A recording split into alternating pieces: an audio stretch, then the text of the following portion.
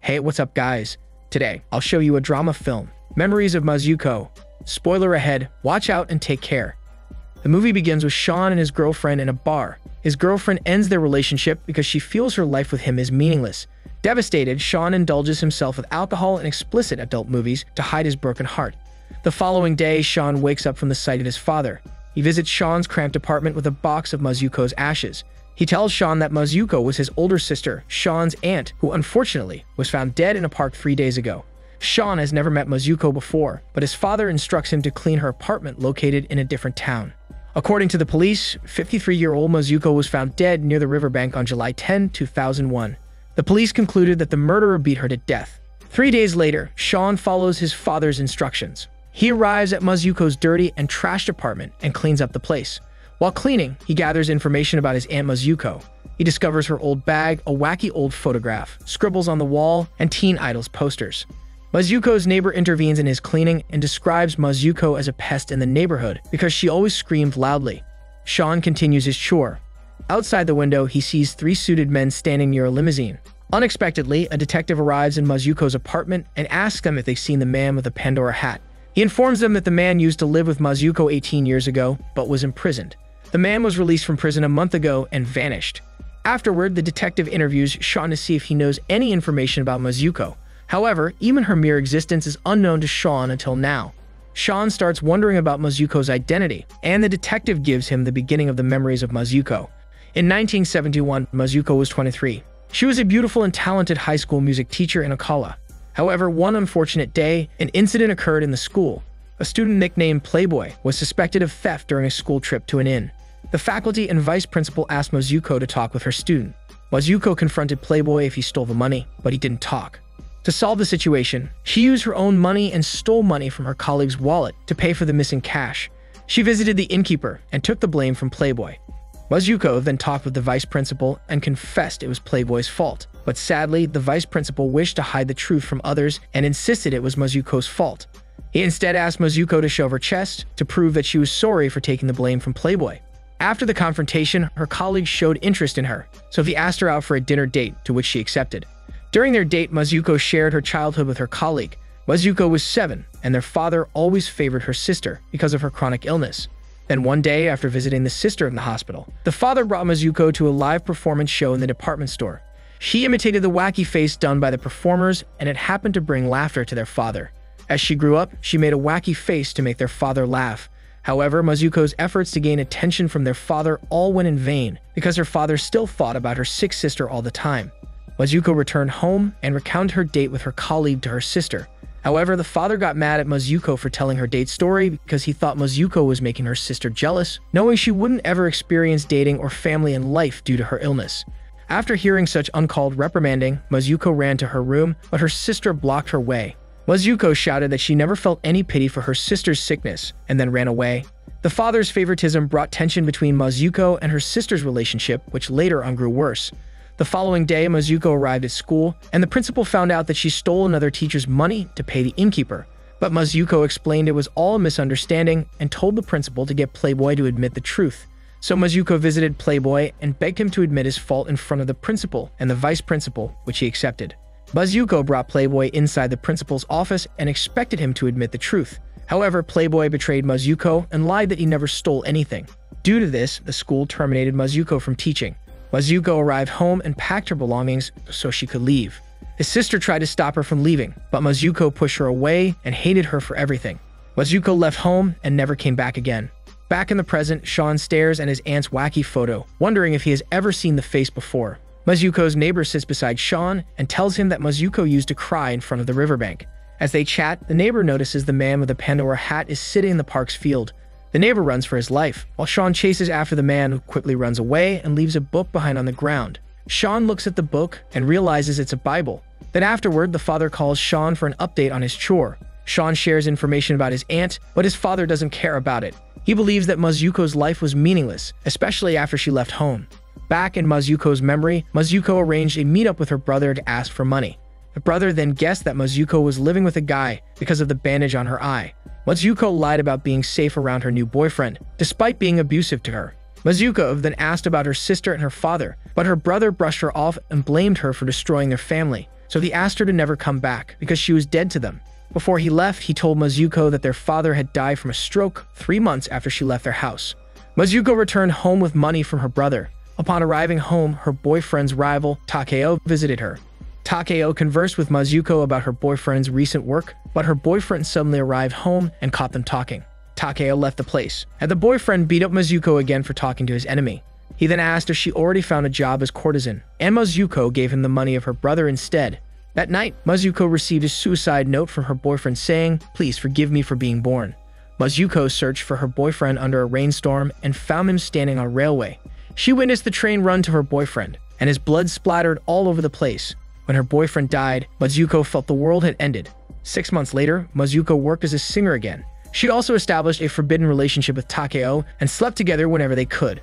One night, Matsuko followed Takeo to his home, thus causing his wife to suspect Takeo of cheating. The following day, Takeo met with Matsuko to end their relationship because he was caught by his wife. Matsuko was confused because she thought he loved her, but Takeo clarified that he only used her to purge the hormone jealousy he felt against her boyfriend. Before Takeo left Matsuko for good, he complimented her body as beautiful. From Takeo's praise, Matsuko earned the nerve to finally apply as a courtesan and got hired. Not long after, Matsuko became rich and famous by selling her hormones. Unfortunately, seasons changed, and so did preferences. The customers are slowly accustomed to younger courtesans, leaving Matsuko with nothing to work on. The parlor she worked for terminated her because no customers wanted her aging hormones anymore. After losing her job, Matsuko visited her hometown and read her father's diary. Every entry of his diary ended with no news from Matsuko. She cried at the sight of her father's words when suddenly her sister found her. The sister embraced her, but Matsuko only pushed her away. Matsuko left money for her brother and ran to her car to escape from her sister. In 1974, Matsuko was 26 when she murdered a customer for not paying for her hormone services. After the murder, Matsuko tried to jump off the building to end her miserable life, but her hand instinctively grabbed the balcony's baluster. Even though she wished her life to end, her body still wanted to live.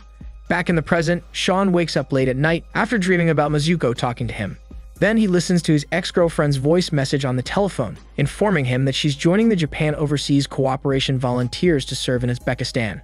Afterward, Sean returns to sleep, but only to dream about an adult film actress kidnapping him. At first, he thinks it's a dream until the actress slaps his face, and it turns out it's really happening. The actress's bodyguards carry him into the limousine, and the actress introduces herself as Matsuko's best friend, Megumi. Inside the limo, Megumi explains to Sean that she met Matsuko in prison. She describes Matsuko as someone unbothered, obedient, and unwavering. Back in Matsuko's memory, Matsuko retold her story during the interrogation with the police officer. After committing the crime, Matsuko rode the train to Tokyo. She planned to commit suicide to join her boyfriend in the afterlife. However, a passerby and a barber stopped her from killing herself. He invited her for a drink, where they got together and hung out, with their hormones turned on. The barber gave Matsuko a new hairstyle, and they later spent a steamy night together. The barber confessed his devotion to Matsuko and wished to spend their life together despite her grim past. However, Matsuko's little fairy tale turned upside down because the police finally located her and separated her from the barber. Matsuko served 8 years in prison.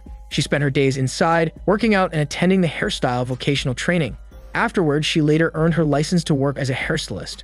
Matsuko eventually left prison after serving for years. She returned to the barber shop to reunite with the barber. However, upon her return, she found the barber had already built his new family. Back in the present, Megumi treats Sean in a restaurant. Afterward, Megumi resumes the story where she met Matsuko again, working as a hairstylist in a parlor shop. Reunited once again, Megumi and Matsuko always spent their time together. Matsuko even helped styling Megumi's hair for her debut as an adult film actress. After Megumi's debut, Matsuko comforted Megumi since joining such a nasty hormone industry was a different task. So to cope with such a transition, they later drink alcohol until night. Megumi wanted to continue drinking until Matsuko's birthday in her house. However, when they arrived at Megumi's house, Matsuko heard Megumi's husband on the panel board. Suddenly, Matsuko wanted to leave early. Back in the present, Sean explains to Megumi that his Aunt Matsuko was jealous of her because she's married while Matsuko wasn't. Megumi then tells Sean that Matsuko wasn't alone because she had him as her family, who truly understands her. She then studies Sean and comments that Sean resembles his Aunt Matsuko. Back in Matsuko's memories, Megumi confronted Matsuko after she quitted her job in the salon. However, upon her arrival at Matsuko's home, she saw Matsuko was living with another violent man. Megumi begged Matsuko to leave him, but Matsuko only defended the man and ended her friendship with Megumi instead. Megumi described Mazuko as beautiful when she confronted her that time, but when they met again 18 years later in the hospital, she hardly recognized her. Megumi tried talking with Mazuko, but she couldn't, and the only thing she could do was to give Mazuko her business card. After their quick reunion, Mazuko was found dead near the riverbank on the following day. Back in the present, Megumi drops Sean in Mazuko's apartment. Before they part, Megumi admits her only regret was not helping Mazuko enough until the end. Sean returns inside Mazuko's apartment after his meeting with Megumi. Suddenly, the man in the Pandora hat arrives and attacks Sean. The man demands for Sean's identity and his relationship with Mazuko. Sean introduces himself and explains that Mazuko is already dead. The man stops and introduces himself as Playboy, Mazuko's former student and live-in hormone partner. Upon hearing the sad news, Playboy blames himself, for he knows he's the reason for Mazuko's downfall in life. Back in Mazuko's memory, Playboy reunited with Mazuko. He brought her home in his car and admitted he stole the money from the inn. Mazuko then told Playboy everything that happened to her after she left the school. Guilt consumed Playboy and he apologized for destroying her life. He never knew why he did it, despite being deeply in love with her. At first, Mazuko debated if she was going to date Playboy after the hell he gave her. However, desperate not to be alone anymore, Mazuko forgave Playboy. Not long after, they began dating and moved in together. One day, Mazuko quitted her job in the salon and told Playboy not to return to his dangerous job anymore. However, Playboy only got mad and punched her in the face. Mazuko put up with Playboy's abusive side, as long as it meant that she wasn't alone in life. Until that day, Megumi confronted her about quitting the job in the salon. Mazuko met Megumi outside the apartment, while Playboy stayed indoors. He heard Mazuko defending his name, which led Playboy to regret being abusive toward her. Mazuko eventually accepted Playboy's job and joined his dangerous line of work. She earned money, delivered packages, exchanged transactions, and met dangerous syndicate leaders for Playboy. Everything was well until Mazuko received a phone call from Playboy, telling her to quickly escape from their house. Mazuko met Playboy in a secluded hotel and found him covered in blood because he gambled the money of the syndicate, and now they were searching for him. Mazuko then comforted Playboy that they were going to build a family together. Outside the hotel, the syndicates already surrounded them. To save Mazuko, Playboy called the police and lied about killing Mazuko. Later on, Playboy spent time in prison, regretting ruining Mazuko's life again, while Mazuko waited for years until Playboy left the prison. In 1988, Mazuko was 40 when Playboy was released from prison. Mazuko welcomed him with flowers, but Playboy only punched her and left her behind. Playboy then attended a church to understand what love was. Mazuko's compassion for him was overwhelming because he had never experienced love before. He learned in church that God is love, who was compassionate and forgiving. For Playboy, Mazuko was his God. Back in the present, Playboy surrenders to the police officers when they arrive in the park. They catch him, and Sean tells the detective that Playboy isn't the killer. The detective says he knows that information already, and they only catch him for interrogation. Besides, they had already captured the true killer. Afterward, Sean calls his father to inform him of the news about Mazuko's true killer. Sean then shares Megumi's comment about him resembling his aunt Mazuko. He regrets not meeting her for once in his life when suddenly his father reveals that Sean met Mazuko before when he was still a toddler. Back in Mazuko's memory, Mazuko sat in front of the riverbank and showed her wacky face in front of little Sean. But her brother shielded the baby Sean and questioned what Mazuko was doing back in their town. So the brother brought Mazuko back to the train station. Before they parted away, the brother revealed that even though Mazuko abandoned her sister, the sister still thought of Mazuko until her dying breath. Upon arriving at the station, the brother told Mazuko never to return again. Back in the present, Sean adds that Mazuko used to cry in front of the river near her apartment. His father breaks into tears because of his regrets and mistreatment toward Mazuko. Back in Mazuko's memory in 1999, Mazuko was 51. She lived alone in a small apartment, never took out her trash, and became a fan of teen idols. She attended their concerts, bought their merchandise, and wrote a handful of letters for the members. She expected a reply from them, but she was disappointed when nothing arrived in her mail. Shortly, Mazuko lost control of herself and began visiting the psychiatric ward for her mental health maintenance. She also started scribbling on the wall the words, "Please forgive me for being born," and disrupting peace in the neighborhood. In 2001, Mazuko was 53 when the now famous Megumi saw her in the hospital.